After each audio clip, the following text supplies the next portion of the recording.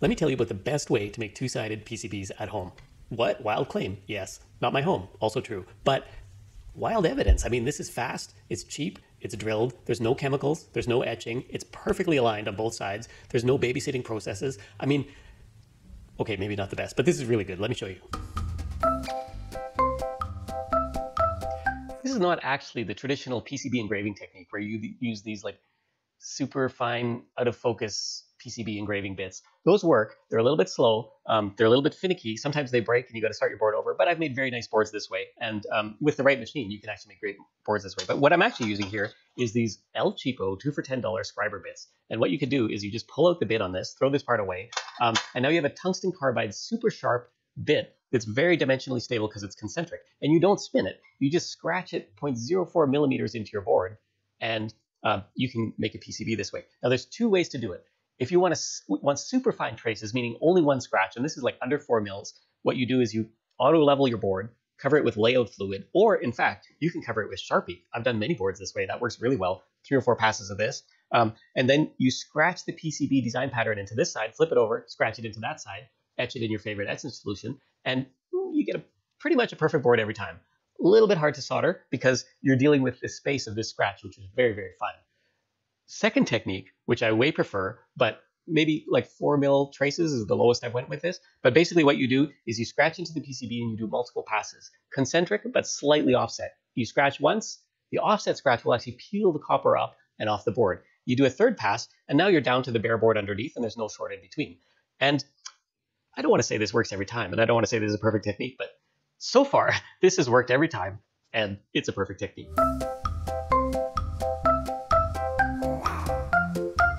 What about equipment? Well, you're going to need a CNC milling machine. For etching, not necessarily. You can etch a lot of ways, and all of those work pretty good. I mean, this is amazing, but you can etch different ways. What you really need it for is drilling. You're going to have to drill, and this is often underlooked, but you're going to have to drill thousands of tiny little holes with these tiny little bits. And if you do it with your tiny little hands, you will break these every time. If you use a drill press, you will go crazy, and you don't want that. What you really want is a CNC milling machine. Are they expensive? They can be. I mean, this one, $2,000 to $3,000 range, rock solid, does anything, but they go all the way down to like $150. I'm not sure those would work. If you have one and it works or doesn't work, please let me know. What about more expensive? Well, yes, you can get these things so expensive, they don't even work. But ultimately, you know you want a CNC milling machine because it does anything. Anything plus drill and etch PCBs at home. Win-win. When making two-sided PCBs at home, the easiest part to screw up is alignment. And to avoid that, you're going to want to make a PCB jig. Now, these are very simple. You just mill a flat surface into MDF, something that thing is very good at, and then you insert 4 pegs at a known location. Actually, at a known offset from your machine's origin. That way, you'll never have to probe XY again. You're only looking for the surface. And then for these pegs, and you don't want to use screws. You want to use pegs because screws are a little bit wonky when it comes to really, really fine precision work. For these pegs, a thing called rivet nuts works really well. They have a flange on the bottom, a screw down the middle, and a known outer diameter at the top. So what you can do is drill a large hole in the bottom of your jig, a small one in the top. You push these in to the point that when they're flush, they stick exactly 1.5 millimeters above the surface. Why 1.5? Well, in advance, you're going to cleverly measure the height of your board and find it 1.6. So that extra millimeter, when you screw in the board, allows not only dimensional stability, but a very strong clanting force. So any side-to-side or up and down motions will be really, really stable. Once you have your jig made, and you can make a lot of these for any different sizes of boards you have, they take minutes actually, and then you just create your blank to fit them. You just screw this in the machine and you're ready to mill, scratch, drill your first PCB. First thing you're going to want to do is open PCB New directly. Import 2 copies of your board, place them, ideally centered, but doesn't have to be actually. It can be wherever you like. As long as it's not in the 4 corners of your template here, those map to exactly the PCB blanks you've made. And if you put part of your circuit over that, a screw holding it down is going to intersect with the scriber bit, and you're going to have what's called a crash. That's bad. Second thing you're going to need to do, you're going to need to go up here to this auxiliary axis element. You want the origin to be in the bottom left of your PCB template in the center of that hole. Click there, there'll be a little red circle. That's your auxiliary axis. After that, it's just the plain old file plot, which is normally how you export Gerbers, file plot. And you want to make sure use auxiliary access as origin is checked right here. And then just simply plot. That will generate your Gerber files for your front and back copper or whatever's checked in this side menu here. And now generate drill files, all the defaults are fine here. Okay, normally Gerbers are enough, but we're creating contours here, so we're gonna have to import our drill files, which I just did with Control E, and our Gerber files, which I'm doing with Control G. I'll import the front and back copper here. Okay, first thing we're gonna need to do is offset it based on the origin of your machine. I know mine is 20,30 millimeters, and I'm gonna copy that because I'm gonna have to do it 3 times. Offset the back copper, go to the front copper, offset it, and go to the project Exelon files and offset. All right, second thing we're going to need to do, two-sided tool. And for this, it's very simple. We just select the board and we calculate bounds value. So the most important thing here is you want to mirror your back board, not your front board, and you want to mirror your drill file. The board has been flipped, so now we can go and generate our actual paths. For our paths, it's going to come down to settings here. Tool diameter 0.05 millimeters. This is all in metric. I use 3 passes here. You can get away with 2. If you're doing scratch milling, you only need 1. Be sure to click combine here. Otherwise, you're going to have to load different files as you're milling them. This will combine all those into 1 pass. Generate isolation geometry. This is the second area where it's very important. Once you have these settings the way you want them, you can go edit preferences and record them there. And all the preferences are in here. Just make sure you fool around a bit before you actually carve that into stone here with preferences. Okay, cut depth 0.04, negative 0.04, that really works for me. Travel distance. Travel Z distance is 1. That's just how far up it goes when it moves to the next thing. There's no point in going too high there. You can really crank the feed rate on this, especially with the machine I have, I guess, but maybe all machines. Be sure spindle speed is 0. And because spindle is not turning, you don't need to dwell. There's no tool change because we're always using the scriber bit. So we just generate our CNC object. And now we just do exactly the same for the front board. Generate isolation geometry. That all is good. Defaults are fine that I've set. Generate CNC object. Save CNC code front. Now the last thing is a little different. It's the drill files. So there's 4 types of drills in here. We want to go 2 millimeters down. We don't need multiple depths. The travel is how much it comes up when it moves. I find if I go a little bit higher, I'm less likely to break the drill bit.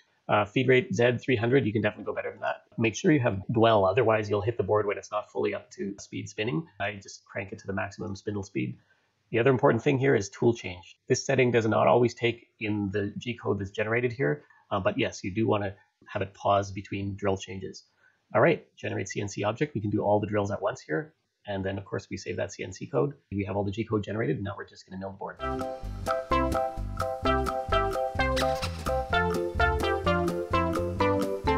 Okay, now we're ready for milling. First thing we're going to do is we're going to put the scriber bit in. And when we put this in, you want to choke it up as far as you can, really. There's no advantage to having, there's no advantage to having it stick out a long way. It just makes it less stable.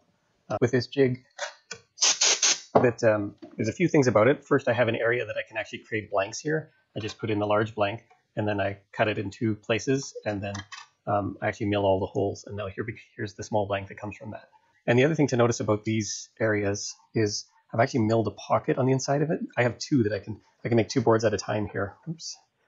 All right, so you can see here there's a little pocket. So most of the board's not even touching the ground. And when I do scratch milling with layout fluid or Sharpie marker, when you flip it, you don't want that Sharpie marker necessarily to be against the MDF wood here because it might smear or run. Or last screw here. And the most important thing on this last screw, we want to connect this probe here.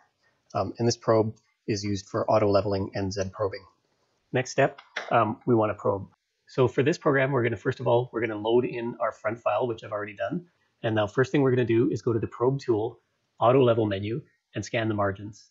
And the other advantage of doing the scan here is when you probe, your Z is going to be in the correct place.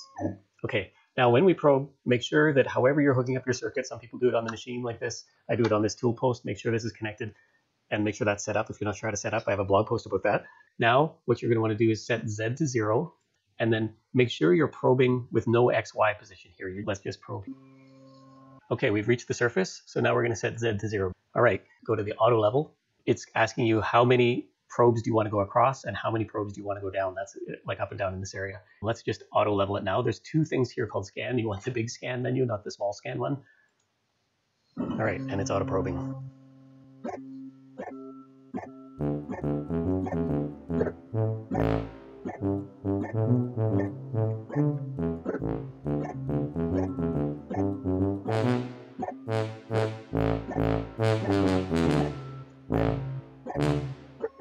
Okay, so that's complete. We're now just ready to start running the file. So let's do that. I'll start to run, and it's going to start to scratch.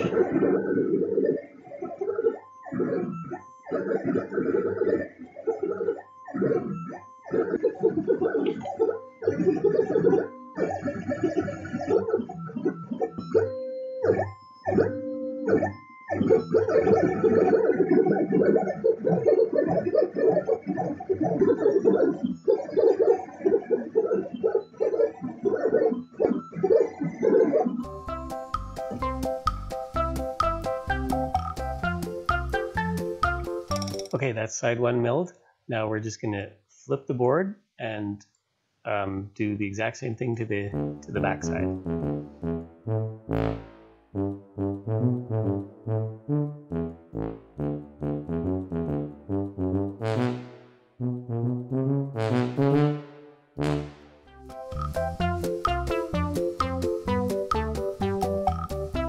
Okay, we'll put in our first bit.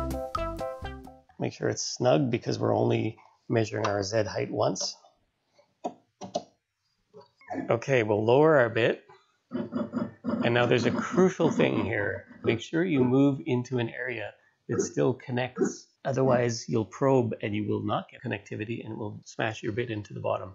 All right, let's go to probe. We'll Z0 this and probe. So make sure you set Z0. We don't need to auto level, so all we need to do is run our drill files.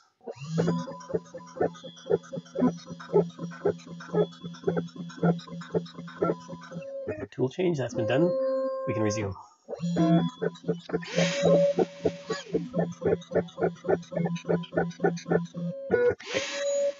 Be sure not to touch the vacuum to your drill bit because these drill bits are very sensitive and they will snap. These will be double drilled again for large capacitors.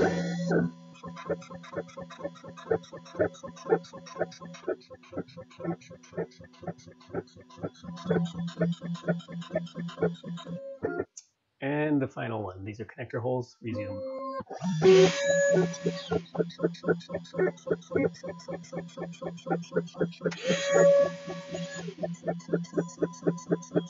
Okay, where's the spooge? Let's get this off and have a look. Sometimes the drill holes don't go all the way through. You can just put it back on and re-drill it. Oh, this is down pretty solid here. All right, there we go. Looks pretty good. And the back seems to have drilled through all the way. That's good.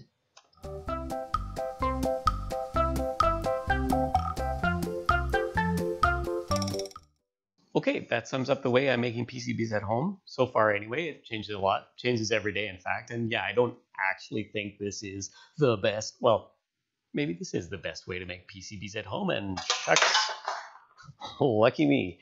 But if not, while you were watching, any ideas you've had or things you've tried in the past that might work with this, I would love to hear about them. And if you try this yourself, love to know the results you have with it. And until then,